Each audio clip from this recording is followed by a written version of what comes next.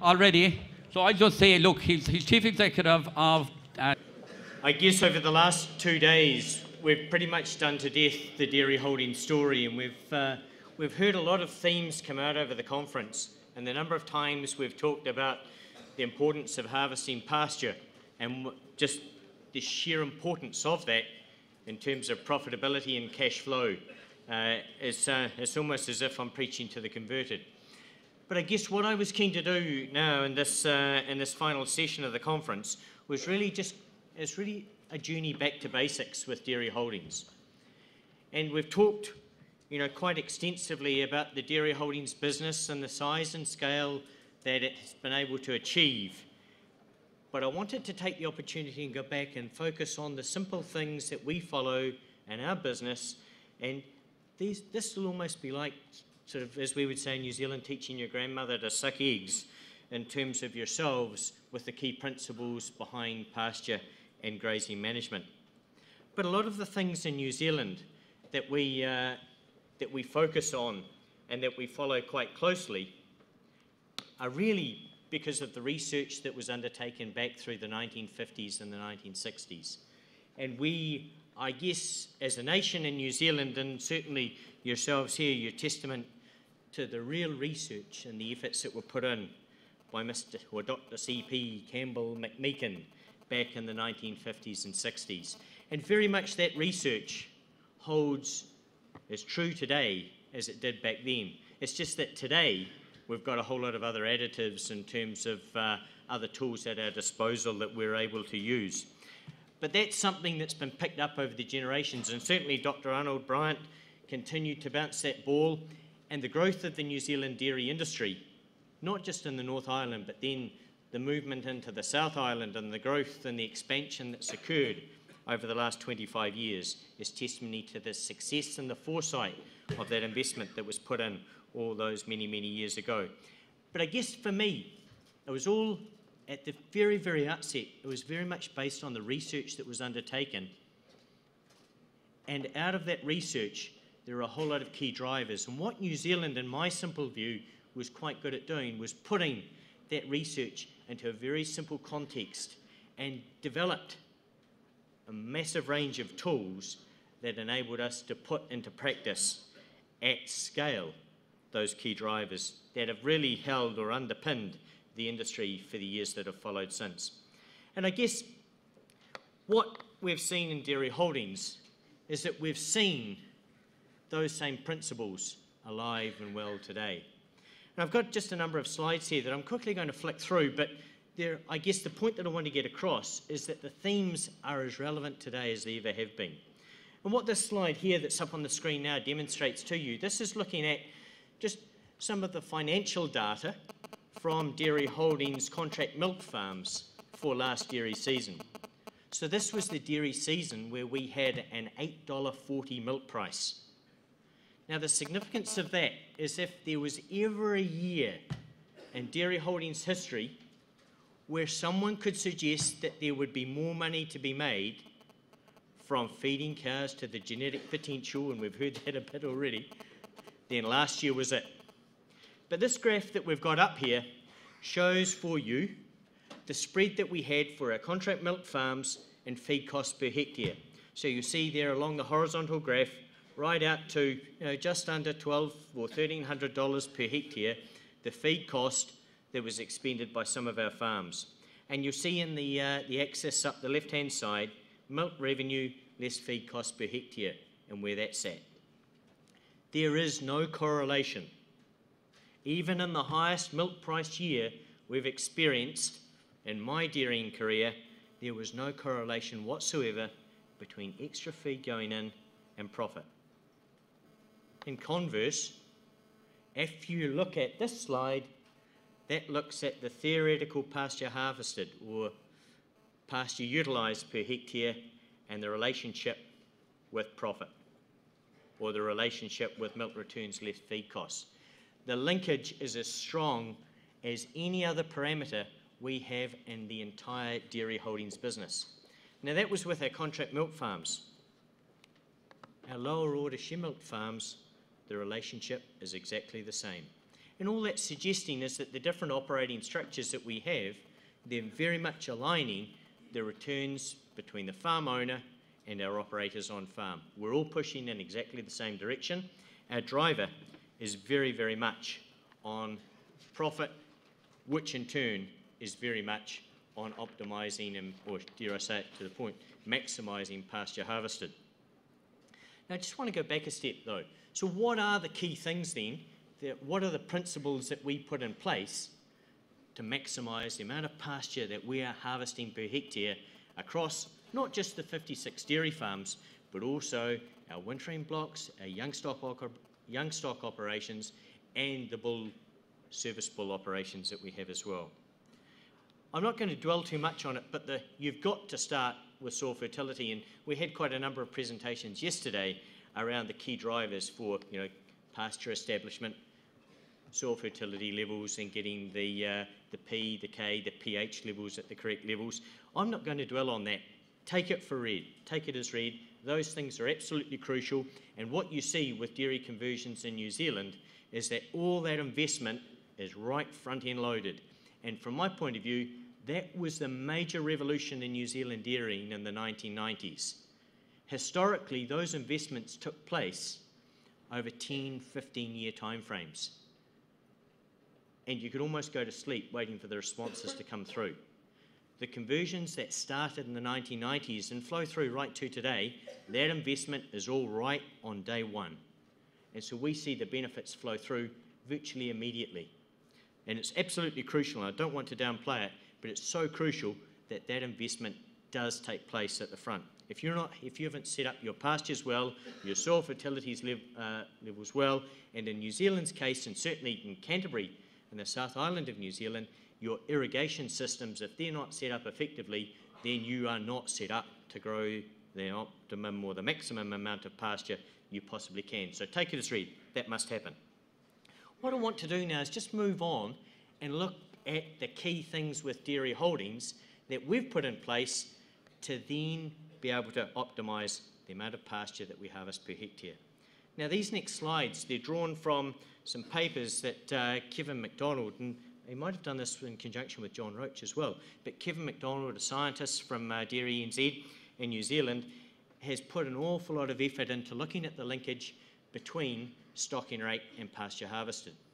And in New Zealand, he's developed this definition called comparable stocking rate, which looks at the live weight per hectare relative to the underlying possible pasture that's able to be grown per hectare. And depending on the amount of live weight you're carrying relative to that underlying pasture growth rate, that looks at the stocking rate or your comparable stocking rate that you're operating under. What this slide here shows is that pasture utilisation increases the higher your stocking rate per hectare. Now that almost goes without saying, and I guess the challenge with that is people could look at this quite simply and say, well, that's easy. That just means the more cows you put on per hectare, the more pasture you're going to harvest. Yes, that's right, but there's a whole lot of other decision rules that you've got to have in place with that. And look, you will have forgotten a lot of these things in your own businesses, but it's not, while putting extra cows on might increase pasture utilisation, it doesn't necessarily increase profit. And I guess the point from the research that was undertaken in New Zealand quite some time ago was that there is a sweet spot with comparable stocking rate. And while there's a sweet spot that optimises or really maximises economic farm surplus and optimises pasture harvested, there are quite a number of different decision rules that are in place depending on where your comparative stocking rate sits. And for dairy holdings, we consciously, at a very, very early stage in the business, made a call that we were going to operate high comparable stocking rate systems. So what does that mean? That means that the system, irrespective of the quantum of pasture that we grow, we stock our farms aggressively. Now, it's very easy for us to talk stocking rate and just assume all farms are capable of growing the same amount of pasture per hectare. We know across all the regions that that's not necessarily the case. And certainly there are farms that are well irrigated, well fertilised, all the rest in Canterbury, that are capable of growing, as we've heard the challenge, up in excess of 18 tonne of dry matter per hectare per year. Equally, there are farms that can't get anywhere near that because of where they're geographically located. Irrespective of that, high comparable stocking rates sets ourselves up where we're able to harvest as much of that pasture as possible. I just want to, these next slides are all included in your booklets, but I just wanted to touch on a few key themes associated with high comparable stocking rate systems, because this is where Dairy Holdings has chosen to position ourselves, because we believe stocking rate systems at these levels are able to be repeated in their performance time and time again. And I guess that's the key bit that I'm trying to get across. So it means that we need to be very, very disciplined in terms of our grazing rounds, in terms of the pre-grazing covers that we're operating under, and in terms of our residuals.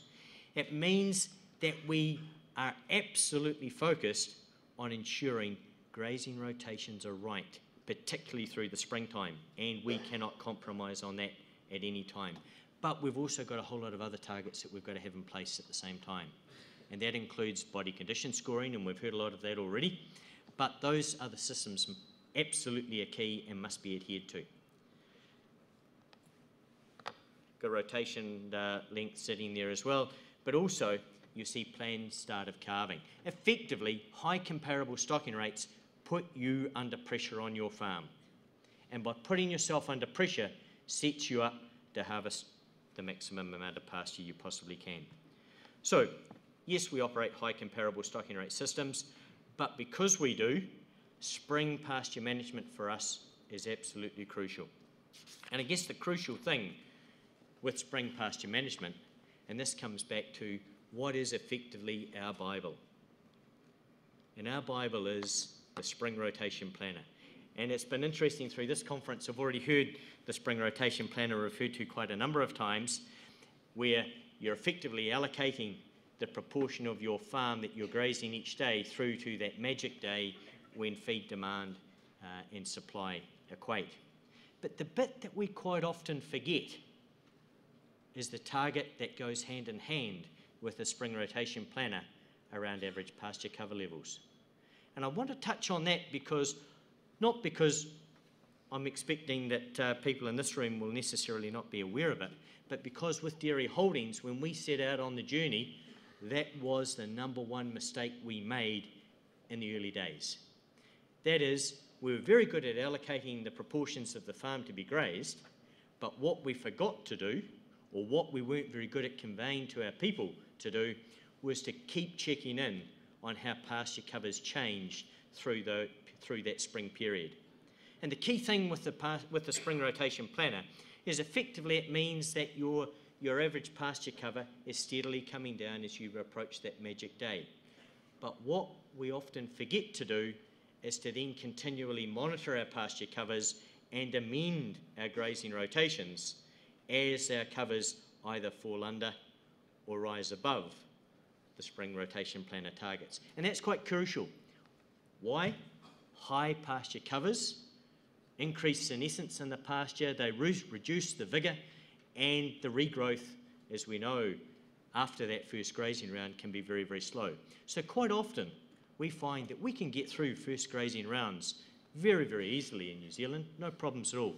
But it's the second round when we come under pressure, and it's the second round is absolutely crucial in terms of optimising our pasture harvested and then setting ourselves up on a rising plane of nutrition as we head into the mating period. And that is the time when the men get separated from the boys in terms of managing the dairy farms. So, close adherence to that Spring Rotation Planner, close adherence to the average pasture cover targets is absolutely crucial for us. And if there is one thing where our supervisory team hone in on more than anything else, it is that rotation planner and that rotation planner alone, and we have the support with Leighton Parker, our systems manager, who is effectively the mother-in-law for all our farm supervisors, challenging them to make sure that all of their farmers are on that target.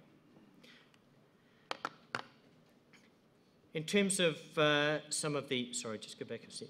In terms of the next part of the systems that we put in place, I don't want to sort of labour this too long, but tight calving spreads are absolutely key. Obviously, getting cows in milk as soon as we possibly can is so fundamental to a pasture grazing system, it goes without saying. But all of that emanates in the first place from spring management the year before. So where you get your spring management right, adherence once again to the spring rotation planner effectively sets us up to optimise the pasture grown, pasture harvested, and sets our cows up on a rising plane of nutrition in the lead up to mating. Simply by following that system alone ensures we have tight calving spreads. Dairy holdings, we have no intervention in terms of reproductive management on any of the farms. It's entirely through about 4 to 5 weeks of artificial insemination, followed by service bulls. And with that, we've been able to enjoy 6-week calving rates of approximately 77%. So we're just at 1% under the target. But at scale, we're quite pleased with that. But our in-calf rate, our non-in-calf rate after 12 weeks has consistently been sitting under 9% now throughout the life of the company. And that's provided us with surplus livestock as well as having cows coming into profit or cows coming into milk very early. So tight calving spreads are so absolutely crucial. So spring management and reproductive performance in those early stages are absolutely crucial. We talked earlier today about once-a-day milking, and once-a-day milking through those early days, particularly where farms are coming under pressure and where farms have cows that are lighter in condition, is such a valuable tool for us. And I mentioned how we will set up procedures in place on farms where we're encouraging people to continually draft cows between mobs through that spring period. All that's doing is that's getting people to check their cows and put the disciplines in place around animal husbandry. As we've found that as we focus on pasture management, as we focus on our grazing residuals, often on dairy holdings farms, the biggest mistake we can make is that we're always looking at the pasture and we forget to lift our eyes to look at the cows. It's the very opposite from what many others in the dairy industry would potentially be doing, focusing on fully feeding their cows, because of course we're focusing first and foremost on the pastures, and sometimes that can be the biggest mistake we make. Just want to move forward now and talk about monitoring, because monitoring is so very, very crucial for us. And we've already mentioned about, weekly pasture walks and the importance of entering that data into the system. So the feed wedge that's generated as an example here is such a valuable tool for us. And it's not because, you get a pretty picture and, yes, you can try and preempt what's coming in the weeks ahead in terms of surpluses and deficits and be ready for them. But there's so many other things that you open your eyes to when farm walks are undertaken. But what we find we're really good at, and I'd suggest to you that you'd probably be no different, is that when we see a deficit coming through on our feed wedges, we find that we start looking to our weather forecasts for the upcoming week. We look at our soil temperatures, and we're always trying to talk ourselves into things coming better. Invariably, they don't. And so the early decisions that we make with our farm walks and in reaction to feed surpluses and deficits are always the best decisions. In fact, I can't give you one example over all the years within dairy holdings where an early call with slowing down our grazing round and getting ourselves back on the to set ourselves back on our targets with our feed wedge puts us in a worse financial position. In fact, invariably, what happens with us is that we see farms that are operating too conservatively waste the extra feed that they've given at the start of the season, and effectively they have nothing to show for it at the end of the day. So what does that mean? That means the farms that put themselves under most pressure in the spring capture the biggest prize. So you need to push the boundary. We certainly find that we need to push the boundaries in terms of our stocking rates and our feeding levels to be able to capture as much pasture as we possibly can. There are other things, though, that come from monitoring. And that's the next slide. It's a little bit hard to see, but I'll just touch on it. What this is doing is this is capturing some of the data off the internet from our weekly pasture walks. But what's some of the stuff that's been captured here? It's showing first and foremost, when was the last farm walk entered? And this is benchmarked on the website for all dairy holdings farms to see. So everyone's able to see who didn't enter their farm walk data within the last fortnight. And that's that one farm highlighted in red there in the second column. Everyone gets to see that. So we're always putting peer pressure on our people to be able to enter data and get it up there and show that they're regularly monitoring that information. Also, there are some other key drivers there as well. For example, pre-grazing covers where they might be pushing too high, or at the other extreme where grazing residuals might be just a little bit tight. But the fact is that we are benchmarking all farms with all names there, so there's full transparency across all the farms. Some of the other things that come from this information is we're increasingly using this data to drive our regrassing decisions on farms. We're highlighting farms where the poor performing paddocks and the high performing paddocks have the greatest difference. Those are the farms that we are targeting first for aggressive regrassing. And often there's a whole lot of other things there as well. There can be challenges with irrigation on some of those farms. There can be soil fertility issues that need to be addressed as well. But this data becomes absolutely invaluable. The information that's come out from the Lincoln University dairy farm already suggests that farmers are not always as sharp as they would think they are when it comes to identifying poor performing paddocks. So it's quite good to have the real live data to really get some objectivity around those calls. The other thing that's quite important for us is when managing spring pastures and spring covers is how we manage our surpluses and our deficits. I mentioned before that a real key thing for dairy holdings is that we need to put ourselves under pressure.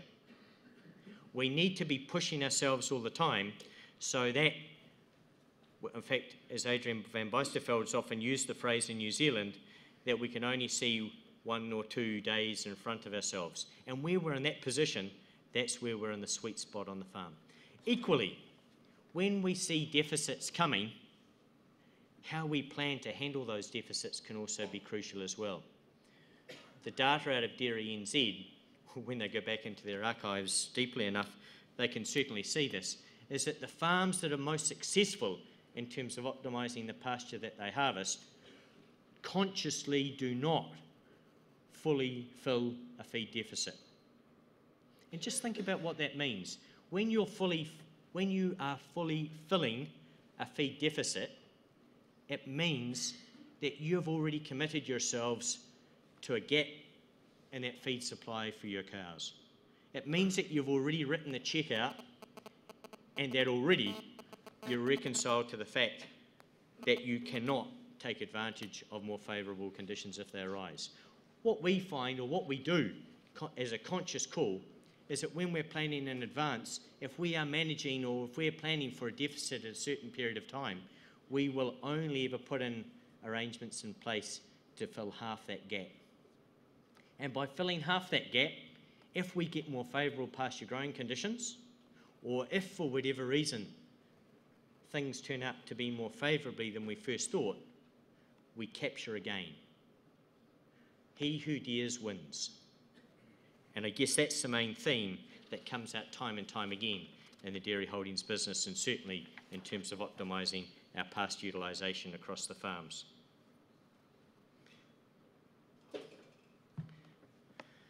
The key bit is that you must always have a plan B. So you can push things aggressively, and we have often done that, believe you me. We've had positions in the past where we've had cows that are losing live weight and farms have been in difficult positions. But always we've got somewhere to go. Now, you could in your business opt to have a big silage bunker. You could contract some extra grazing down the road. You could send your cows, dry cows, off farm for a period of time. There's a lot of things that you can do. But what I challenge you about is that you can actually make a call as whether you commit to writing the check out up front, and by making silage on farm or buying silage in advance in anticipation of a feed deficit, you have already written the check. But if you've got options where you can be living hand to mouth in terms of filling a feed deficit, you're only committing the minimum that you need to. The other thing is, when you've got a big supply of silage or purchased feed on farm, invariably we find that we use it.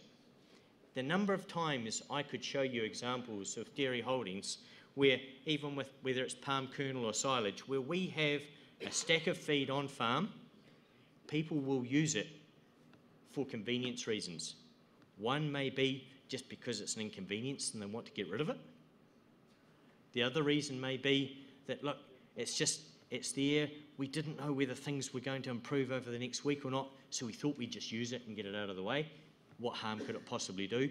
But the point is that any time we don't push the business, we set ourselves up for mediocrity, and we set ourselves up where we're not optimizing what we can harvest. So, for dairy holdings, I guess the message is pretty simple really at the end of the day. High pasture utilisation is the #1 driver, particularly through the springtime, for high profitability and a high cash flow. We've equally adopted a number of other systems throughout other times of the year with our rotation planners, particularly through autumn when we set ourselves up to hit targets at the back end of the season and moving into the dry-off period. They are absolutely crucial as well, but all they are really doing is setting ourselves up so we're on track to achieve our targets as we move into the spring calving period. High stocking rates are the key driver for us to achieve high pasture harvested. There's a big drive in New Zealand amongst some to reduce stocking rates, and by reducing stocking rates, driving higher per cow production. That, I put to you, is a slippery slope. And that drive is incredibly hard to farm at scale across a multiple number of businesses. And that's why for dairy holdings, we've consciously made the call to target higher stocking rate systems. There are other drivers in place, that are absolutely key that help you enhance the amount of pasture that you harvest. How you manage your on-off grazing, how you avoid poaching and pugging on pastures, how you manage your pasture regrassing programs. There's a whole lot of things like that that are also key, but those are incidental to the underlying driver. It's really important that you've got pressure with mouths per hectare on farm to achieve those higher levels. Consistent high levels of pasture harvested across all the business units, both dairy farms, heifer units and bull beef, have been absolutely fundamental to the growth of the business. Profitability through people management, a systemised approach and maximising pasture harvested have been the key drivers to the whole growth of the dairy holdings business effectively since it was set up nearly 15 years ago. It's that business ethos that has held us well placed over the last few years, and I'd suggest to you leaves us very well placed for the challenges ahead in the years to come. And particularly as we're looking to 2015. 2015 is going to be a very, very interesting year on a whole lot of fronts. Yes, we're going to have low payout. Yes, it's going to make us focus on profitability. And yes, it's going to make businesses that have effectively strayed in the last little while refocus on the basics. But look, there's also some other things that are going to happen in 2015 that we shouldn't forget. Because at the end of the day, as we've already heard, it's not just about dairy farming, it's about lifestyle as well, isn't it? And with lifestyle, you've got to have a good team that you've got to support at the end of the day as well. So I'll leave you with that. Get that off. Get that logo off.